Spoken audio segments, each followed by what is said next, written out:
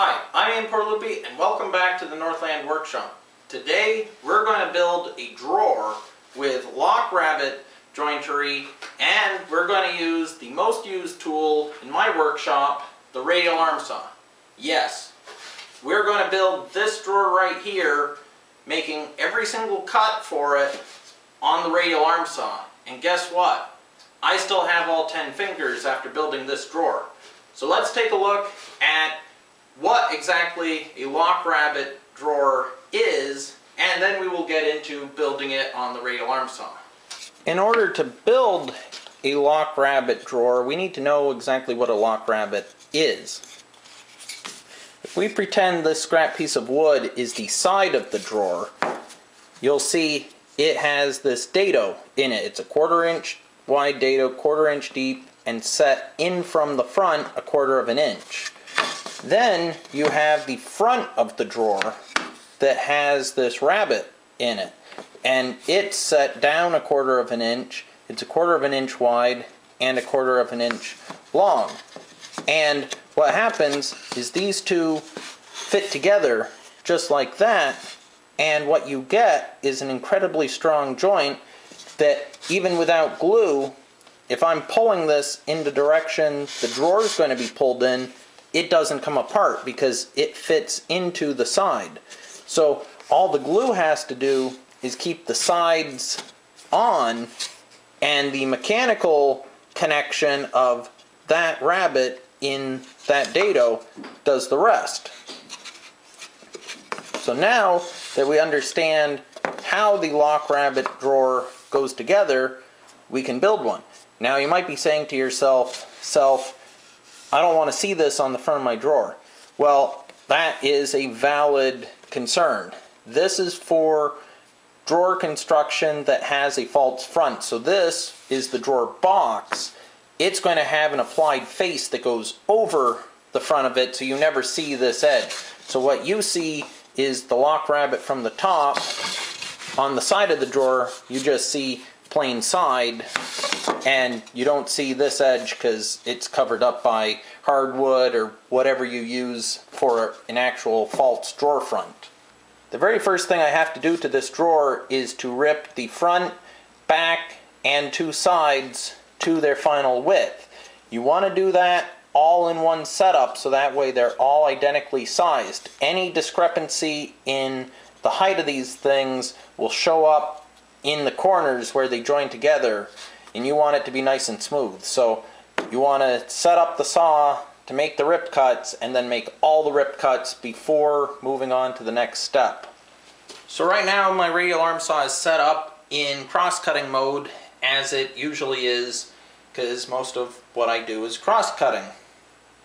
I need to set it to ripping mode. So the first thing I need to do is to crank it up to get the blade up above this kerf that it's cut in the table. And that should be good. Now I want to pull this thing out, and there's 2 things I have to do in order to move this into ripping position. There's a locking clamp for the yoke assembly. I have to unlock that, and then there's this pin that works a detent to lock it in 90 degrees. I have to pull up on that and rotate the yoke. Now I can turn it, pull it away from the fence a little bit, turn it some more, there. And the pin just dropped down into the new location, and that sets it parallel to the fence. Now I always like to do a sanity check of pushing it back up against the fence and making sure the blade truly is parallel to it, because if it's not, it'll either burn the wood or it'll kick it right back to you. And neither one of those things is ideal. At this point, I can go ahead and lower the saw back down. Now, if you have anti-kickback pawls on your Radial Arm Saw, I highly suggest you use them. They are missing on mine, and so they are missing. Now, what I want to do is, before I set the distance to this thing, I want to do something with the guard. When ripping on the Radial Arm Saw, it's important to feed the wood opposite the rotation of the blade. So in this case, the blade is trying to rotate this way, so I need to feed it in opposing that. Otherwise, it could actually act like a wheel grab the wood and try to self-feed itself, sucking it in and potentially sucking my hand into the blade with it. And that's just less than ideal. So I want to make sure I know which side of the blade I'm feeding it from, always opposing the blade. Now there's a downside to that, and that is that at this point this blade is rotating up and away from the table, which means the wood is going to have a tendency to try and lift off the table, and that's a little unsettling. So to help prevent that, this top guard actually has a slot. You loosen up the wing nut and you can rotate it down.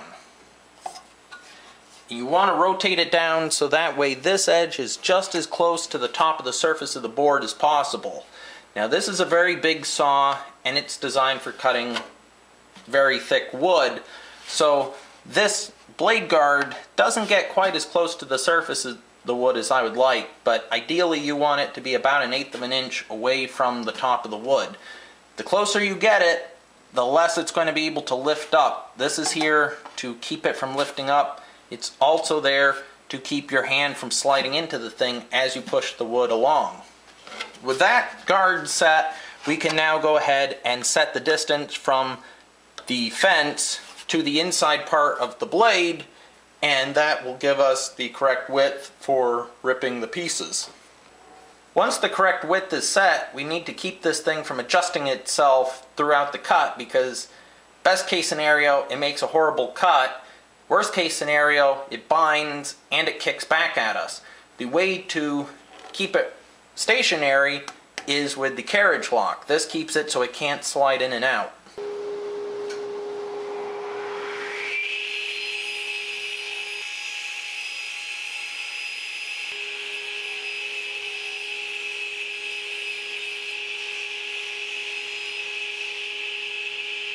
Whenever I'm making more than one cut for the same part of a project, in this case 2 drawer sides and an identical front and back, I like to take the time to set up a stop block on the fence of the radial arm saw, so that way I know both side pieces will be identical.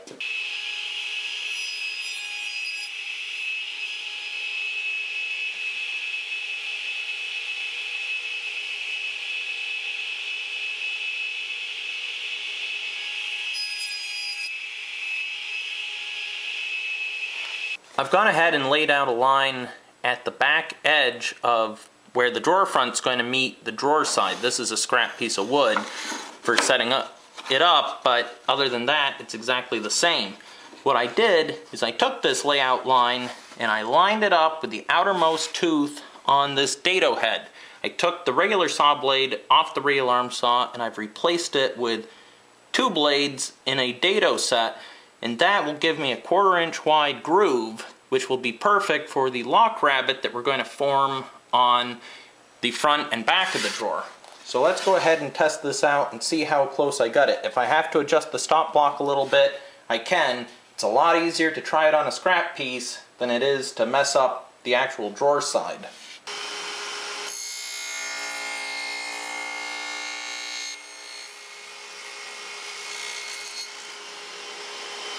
So now if I line it up flush, you can see it lines right up with the edge of the dado. So that's perfect. That's exactly how I want. Now there's only one last thing to check, and that is to make sure that the depth of the dado truly is a 1/4 inch. And the easiest way to do that is just with my little combination square. It's set to a 1/4 inch, and as you can see, it just barely bottoms out on the dado. So we're good to go. Now we can run the side pieces. Now after a change in the location of the stop block, I was able to cut this rabbet, and this is going to be the lock rabbet on the front and back of the drawer. And as you can see, if I put the pretend drawer side in, it's a nice tight joint. It doesn't come apart by shaking, yet I don't have to pound it in. If it's too tight and I have to hammer it in, I risk breaking out this little part right here. So you want to be careful that it's a snug fit, but if you have to use more than just slight hand pressure to put it together, it's a little too tight. Now that I know this rabbet is correct, I can go ahead and cut this on the radial arm saw.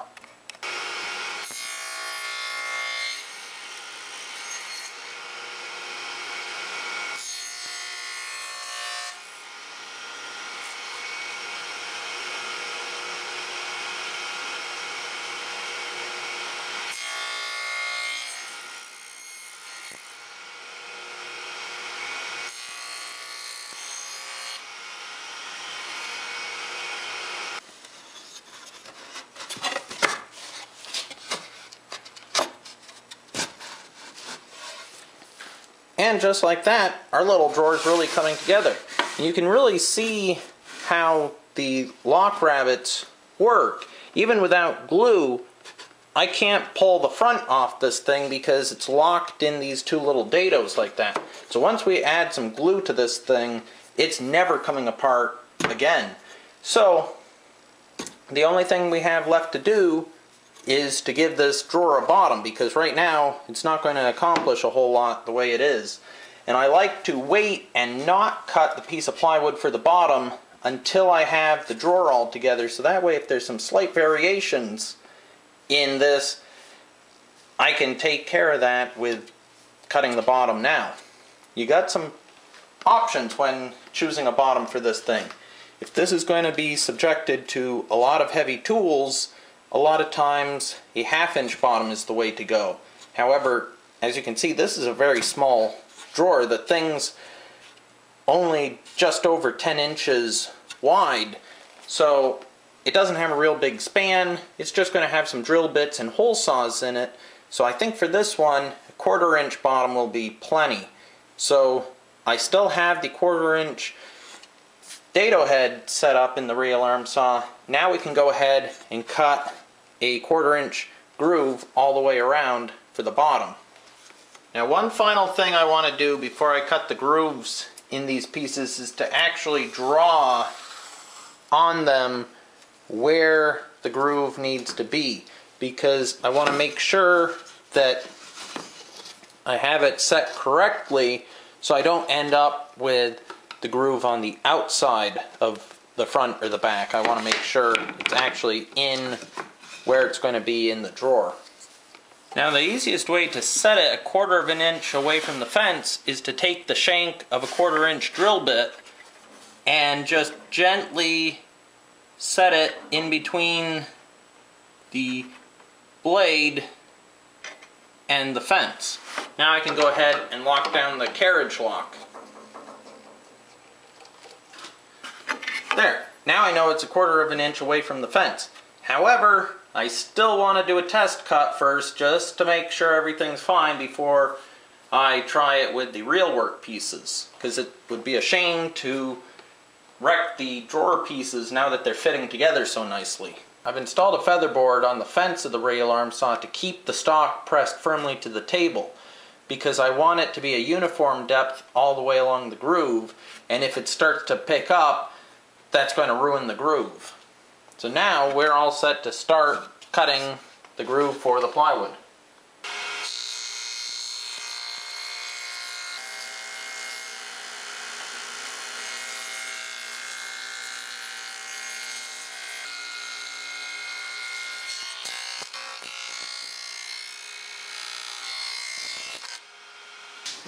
It's time to rip down the 1/4 inch plywood bottom for the drawer, and because it's 10 7/8 inches wide, I've switched the saw over to its out rip position, which means the blade is now facing away from the fence and the motor is facing in. Now because I always have to feed the wood for ripping in the opposite direction the blade turns, because I rotated the saw 180 degrees, I have to feed it from the other side. Because again, the blade rotates this way, I have to feed it opposing the blade, otherwise it could just grab it and throw it out the other end, and that would wreck the workpiece and the wall of my workshop.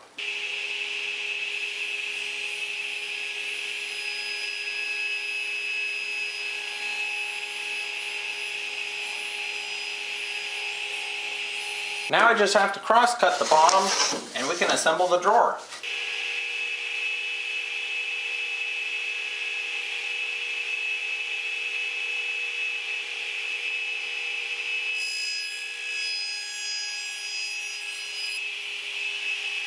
Now it's time for the most exciting part, assembly. All I want to do is put a thin bead of glue in each of the dados and the grooves, because this is a plywood drawer with a plywood bottom, so I'm not concerned about any kind of expansion or contraction. Then I'm going to go ahead and put some glue in the grooves for the front in the back where the bottom goes, and I'll go ahead and put those into place.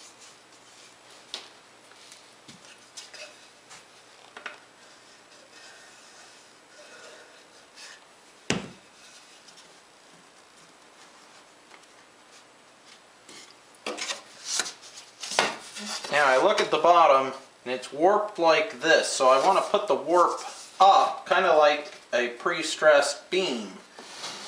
That way, as you put stuff in the drawer, it tries to push it down. Now I do need to work a little bit to get it to pop into this groove, just because of the warp. But if you start at one end and work your way to the other, there, that's in. Now I can go ahead, put glue in the dados and grooves here.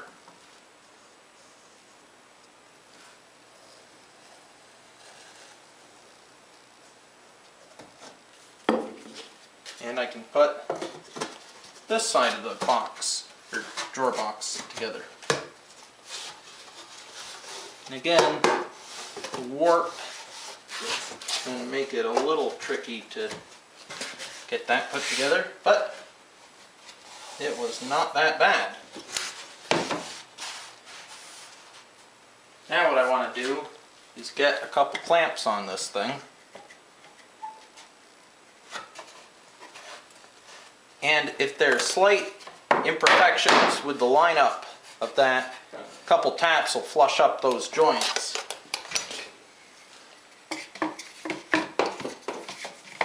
Then I will clamp this side.